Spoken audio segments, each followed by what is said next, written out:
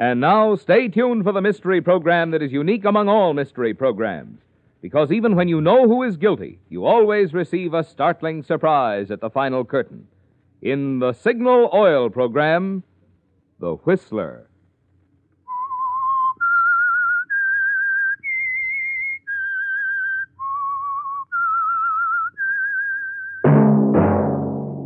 Signal, the famous Go Farther gasoline, invite you to sit back and enjoy another strange story by The Whistler.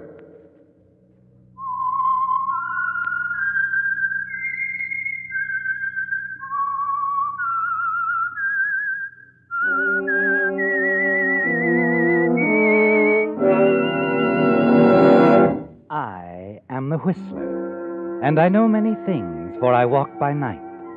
I know many strange tales hidden in the hearts of men and women who have stepped into the shadows. Yes, I know the nameless terrors of which they dare not speak. And now for the Signal Oil Company, The Whistler's strange story. Murder Arrangement.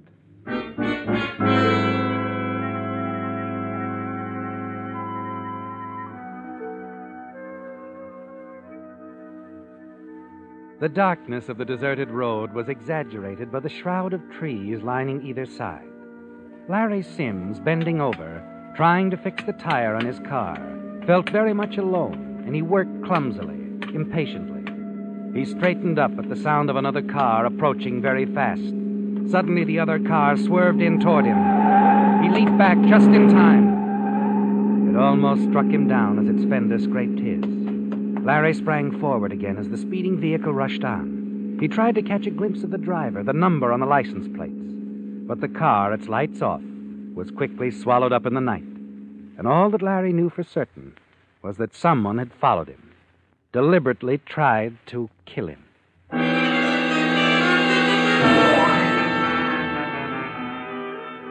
He was still shaking nervously as he drove back to town. Even the friendly lights on the outskirts failed to cheer or calm his fears. He drove directly to an apartment, left his car in the alley, hurried upstairs. He had to ring the door buzzer several times before the door opened. I've got to see you, Mildred. Well, Larry, isn't this rather an odd hour to be Let calling? me in, Mildred, quickly. I've got to talk to you. Well, certainly, come in. You've never seen Larry so upset, have you, Mildred? His face is drained of color. His eyes, wild with fear, are blinking nervously as he quickly surveys the room, as if he expected someone else to be there, someone he fears. Apparently satisfied that you're alone, he turns to you suddenly. Mildred, he's out of prison, isn't he? Fred Belton, I mean. Out? Well, yes, why? I knew it. I figured he'd get that parole. You'd better have a drink, Larry. You're actually shaking. Fred tried to kill me, tried to run me down tonight on a lonely road. What? Oh, you do need a drink. I'll fix it. Sit down. I was trying to fix a tire. He came at me out of the darkness, driving fast. You've been listening to too many mystery programs, darling. There are much neater ways to kill people now. Neater and cleaner. Here's your drink. Mildred, you've got to believe me. Have you seen Fred? Talked to him? Yes. As a matter of fact, I drove up to state prison this morning and met him. Drove him back to the city. And you didn't call me? Mildred, you know I've been worried about him, trying to avoid him. Well, Larry, I do believe you're afraid of Fred. It's putting it mildly. Mildred, what am I going to do? You know he thinks I framed him, double-crossed him. Did he mention anything? Ask about me? No. Mildred, you're keeping something from me. He's made you promise not to warn me. He just wants to walk in on me. Larry, your drink is getting warm. And so are you. Look, if you're so concerned about Fred, why not hide out for a few days? I've got to do something. I can't just sit around and wait to run into him. Guilty conscience, Larry?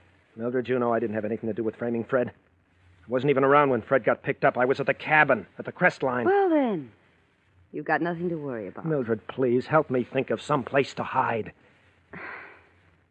Well, if you're that worried, I suppose he has had too much time on his hands in prison. I mean, too much time to think. Say, I know, Larry. What? Joan's apartment. She's out of town for a week. She left her key with me. Fred doesn't even know Joan. Wonderful. I'll go there right now, tonight. You can get in touch with me when you know something, huh? Well, you know best. I'll get you the key. If you hear anything, that is, if I'm wrong about Fred, you'll let me know. You know I will. I'll talk to him tomorrow. Aren't you going to kiss me goodnight? You bet I am.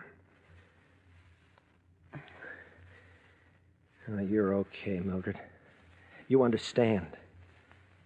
I had to have somebody to talk to tonight.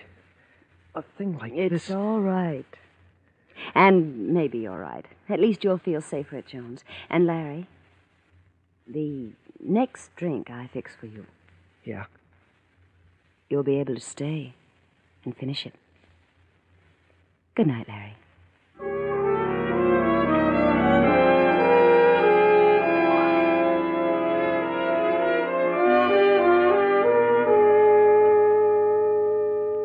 Fred, I'm only telling you. Mildred, you know I'm not after Larry. Well, he seems to think you are. That's why I sent for you this morning, to tell you to stay away from him. You don't deny you'd like to talk with him. No, I don't. I told you that yesterday. Not to kill him, Mildred. Larry wouldn't have the guts to frame anybody, least of all me. But he just might have an idea who did. I doubt that. I mean, he might have some information that I could fit in somewhere. Maybe even something he doesn't realize, something that would give me the whole story. And when you know the whole story? Well, I told you that too, sweetheart, but I'll elaborate. Now, there's 3 things I want out of life now. 1, there's a chance for a decent break. 2, the guy that sent me up.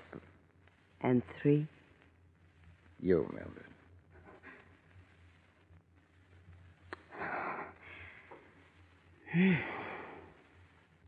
You didn't lose your technique in prison, did you? Just made the appetite sharper, that's all. From your punctuality this morning, I'd say it also sharpened your attention to schedule. Yeah, it did. You know, I don't mind that part, the routine, everything on the dot. It's okay with me. Oh, Fred, why don't you stop worrying about who framed you and why? There are other things to think about. I know. But I'll get to him, baby. On schedule. In their proper time and place. You know best. And you won't stay away from Larry. Nope.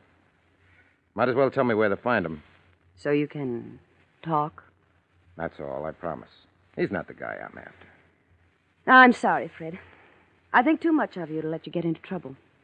When you're on parole, you've got to watch your step. Okay, but I'll find him myself. You do believe it, though, don't you? I had nothing to do with trying to run him down the car last night. I'll try to believe it. I want to. Because, well, you know. Sure, I know. Come here a minute.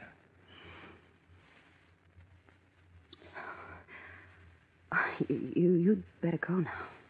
Okay. Like you said, parolees have to watch their behavior, huh? Something like that. See you soon? Of course. Good night, Fred.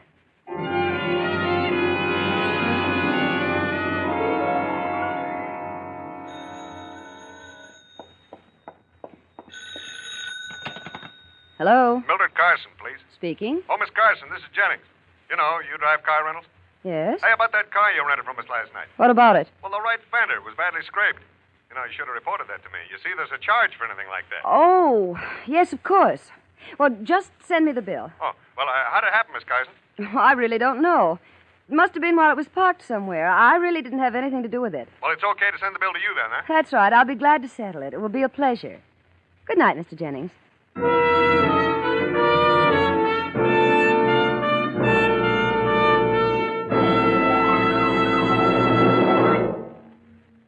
First tonight, I'd like a word with the ladies. In these days of budget-pinching high prices, you're naturally interested in ways to save money. And Signal's amazing new motor oil that reduces engine wear due to lubrication 50% is designed to do just that for you.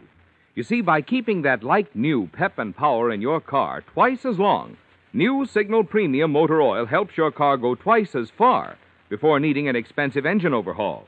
So there's a big saving in maintenance costs. Secondly, if your car isn't already an oil eater, new Signal Premium, by reducing engine wear 50%, should double the number of miles during which you'll continue to enjoy low oil consumption. So there's another big saving in oil. But of course, the time to prevent engine wear is before it happens. So why not show that man in your life what a smart, practical little lady you really are by suggesting that he get the car's oil changed now at a Signal station? Suggest that he get it changed to new Signal Premium, the heavy-duty type oil that reduces engine wear due to lubrication. 50%.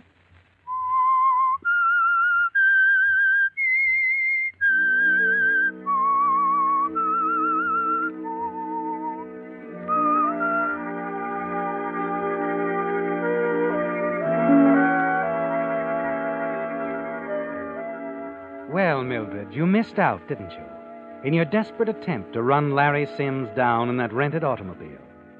The only fortunate thing about it is that he didn't catch a glimpse of you driving when he leaped back just in time. But you still have Fred Belton to deal with. Stubborn, orderly-minded Fred, who won't rest until he talks to Larry. Tries to learn from him who was responsible for his arrest a few years ago. You know what'll happen if the two meet, don't you? Larry will say something you're certain that Fred can add to the facts he now holds. It will add up to one terrible thing, won't it? That it was you, Fred's supposed sweetheart, who tipped off the police and brought about his arrest. You must keep Larry out of sight, Mildred. Keep Fred from locating him, talking to him. But it can't go on indefinitely. So there's something else you must do. Yes, you've got to try again. And next time, you know you can't afford to miss.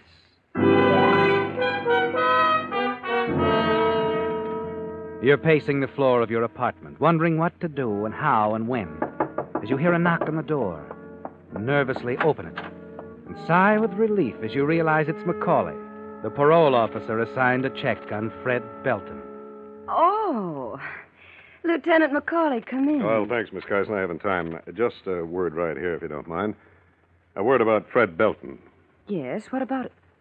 He isn't in trouble. No, not yet. I'd like to keep it that way as much as you would. Oh, well, he's just a friend. Yeah, I know. You said that the other day when you asked about meeting him upstate. Fred's landlady said differently. She said you liked the guy. Nosy, isn't she? Mm-hmm. Well, all right. So I like Fred Belton. He's pretty. And you want to keep him out of trouble. And I want to keep him out of trouble. So what's going on? Well, we got a call at headquarters. A call from Larry Sims. Know him? Yes? Well, Larry Sims is a worried gent. Thinks Fred tried to kill him the other night. Thinks it isn't safe for him to come back to town. So? So, what do you think? So I think Fred isn't that foolish. I understand he isn't even carrying a gun. Maybe not. But Fred Belton's got a bad temper, Miss Carson. Just a friendly suggestion. Keep him away from Larry, huh? I'll try. You could keep him away from anybody. Then I'll really try. Good. That's all? That's all. Well, nice to meet you, officer. A cop who's really interested in giving a guy a break. There's a lot of us like that. You know that. Yeah, maybe I do. All right. And thanks, anyway, for Fred.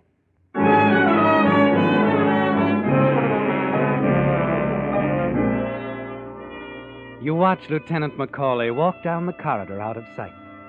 He's given you an idea, hasn't he, Mildred? Yes, an excellent idea. The solution to your problem.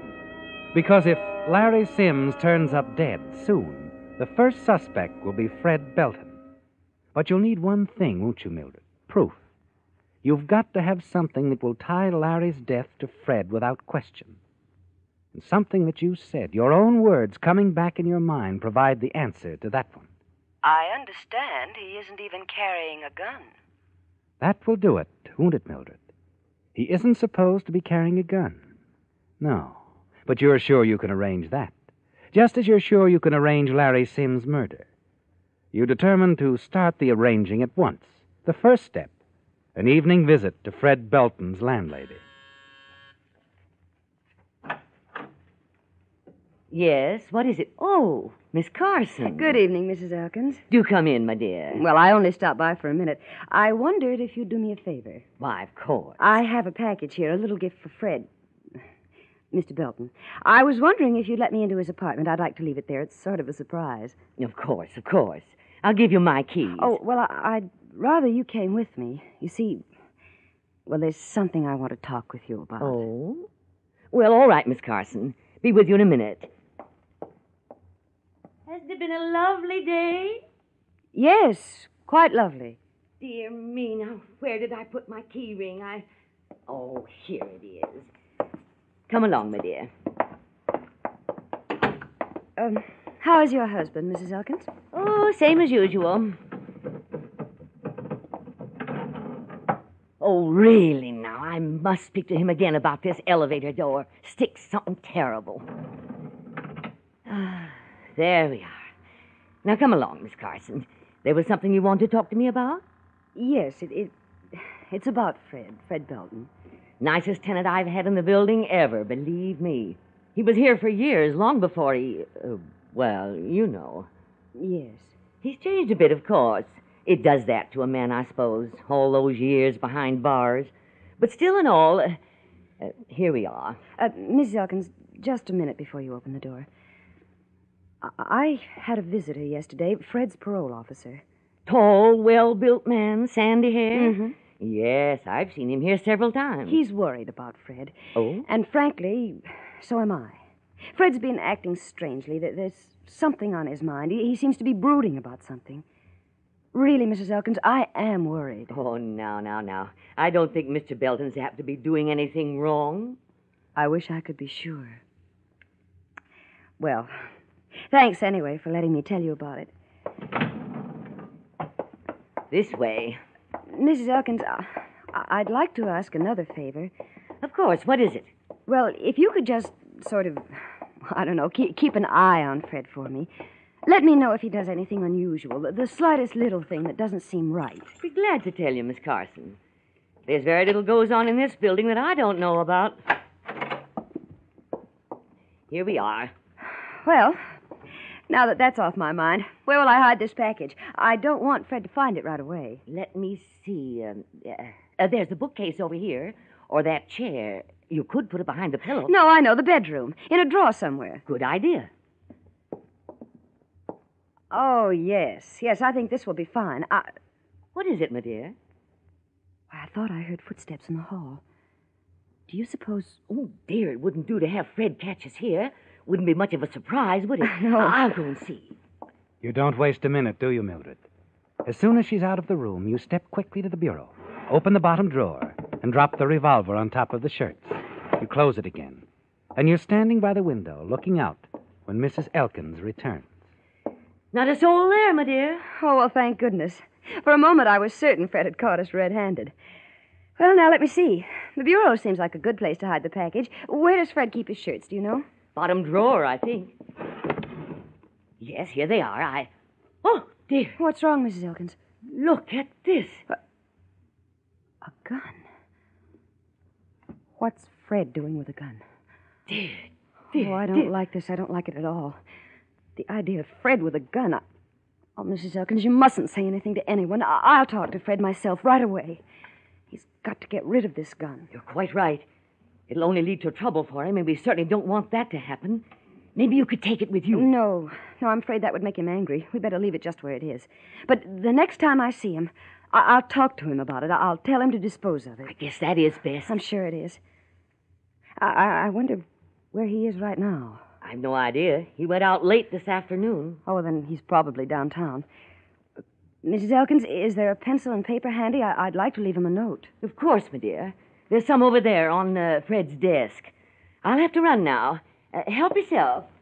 And don't forget to lock up when you leave. No, I won't.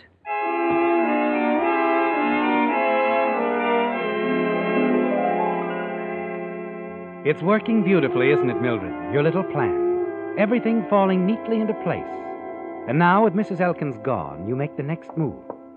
Take the gun out of the drawer and replace it in your purse. Then you drop the gift package into the drawer and close it. You move quickly to the window by the fire escape, unlock it, and open it slightly. Then you leave a note for Fred, asking him to call you, and hurry back to your own apartment to wait. Shortly before 9, your telephone rings. Yes. Hello, Millie. Oh, Fred. I got your message just now, and the gift. Thanks, but how come? Oh, it's not much, really. I just wanted to surprise you. I happened to be out shopping, saw the ties, and thought you'd like them. Well, I do, thanks. Fred, the reason I asked you to call, I've got to talk to you. It's very important. Okay, let's have it. Oh, no, not over the phone. I'll meet you somewhere. The park? Wait a minute, Mildred. What's up? I'll explain later. Meet me at the park near the fountain at 10 o'clock. Can you make it? 10 o'clock it is. I'll be there, right on the nose.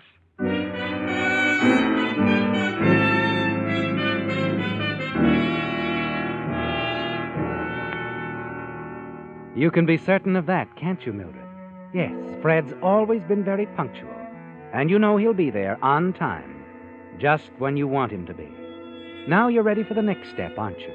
You hurry downstairs to the garage, get into your car, and drive across town to the apartment where Larry Sims is hiding out. Who is it? It's Mildred, Larry. Let me in. What are you doing here, Millie? I came to warn you. What? You better get your hat and coat. Fred is on his way. Fred, come here? But how did you find out? I don't know how he found out, but that's not important now. You've got to get out of here. And fast.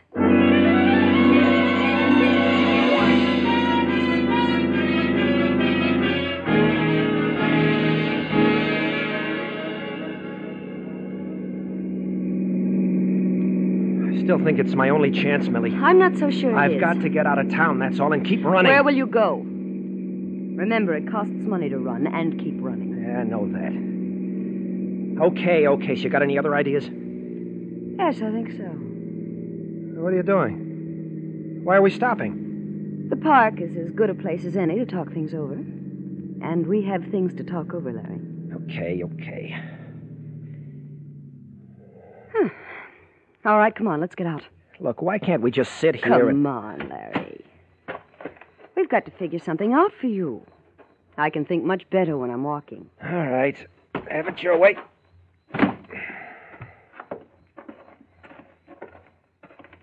You know, darling, I really don't have to get mixed up in this. I'm only trying to help you. Sure, I know, Millie. I'm sorry. You're okay. Strictly okay to do this for me. Thanks. Tipping me off about Fred. Saving my life. Millie, I'll never forget you. No. No, I don't think you ever will. That would be 10 o'clock, wouldn't it, Larry? Yeah, sure. So what? So, this. Hey, what? What's the idea of the gun? The idea, Larry, darling, is that I'm going to kill you.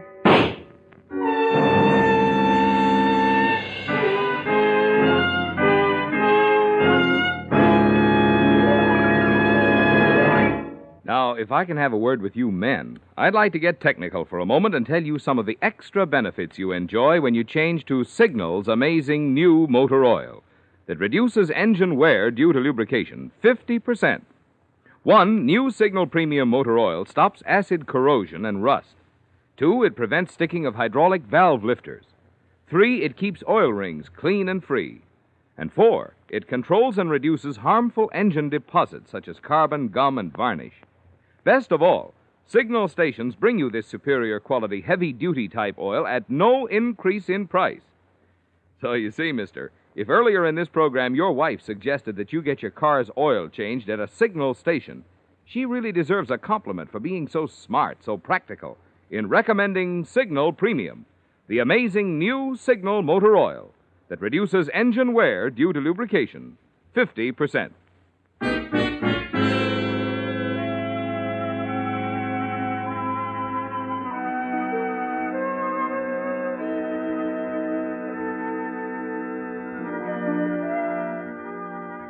Well, Mildred, it went perfectly, didn't it? You're certain of that, aren't you? Yes, every step of the way, just as you'd arranged it. Larry Sims is dead, and you've already put the murder weapon, the gun, back in Fred Belton's apartment, in the bottom bureau drawer where Mrs. Elkins saw it earlier this evening. It was clever of you to leave Fred's window by the fire escape open, wasn't it? No one saw you enter or leave his apartment. Now, back in your own apartment, a little less than 2 hours after you murdered Larry, left him lying in the park, you congratulate yourself, confident that the case against Fred Belton is airtight.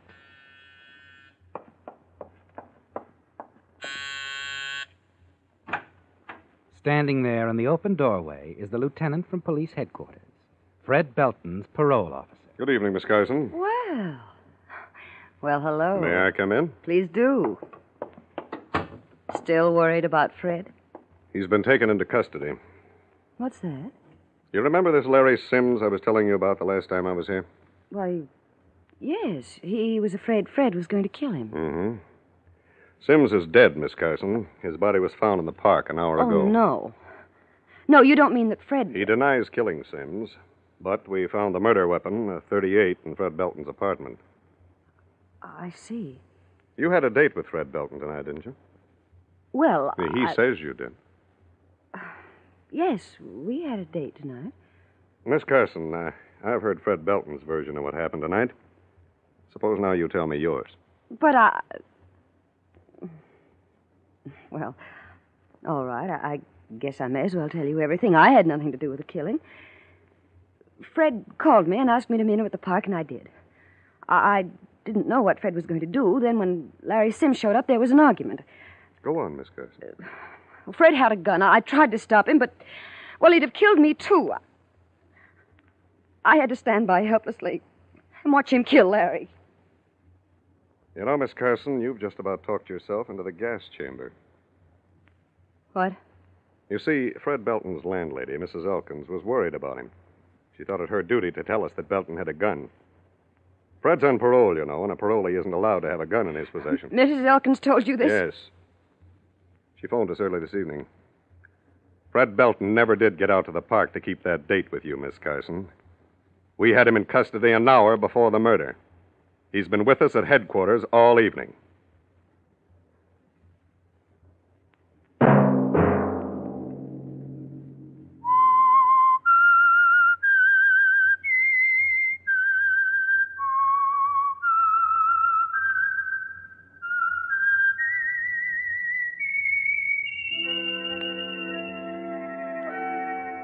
Let that whistle be your signal for the Signal Oil program, The Whistler, each Sunday night at this same time.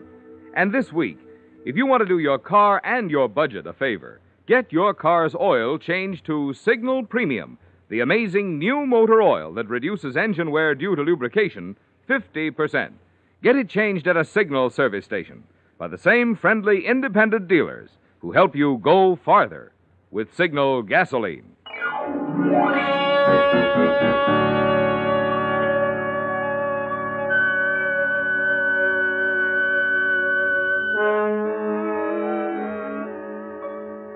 Featured in tonight's story were Bill Foreman, Joan Banks, Larry Blake, Betty Blythe, David Ellis, and Bill Boucher.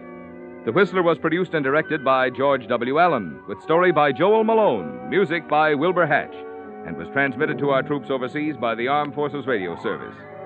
The Whistler is entirely fictional, and all characters portrayed on The Whistler are also fictional. Any similarity of names or resemblance to persons living or dead is purely coincidental. Remember at this same time next Sunday, another strange tale by The Whistler. Marvin Miller speaking for the Signal Oil Company. Stay tuned now for Our Miss Brooks, starring Eve Arden, which follows immediately over most of these stations. This is CBS, the Columbia Broadcasting System.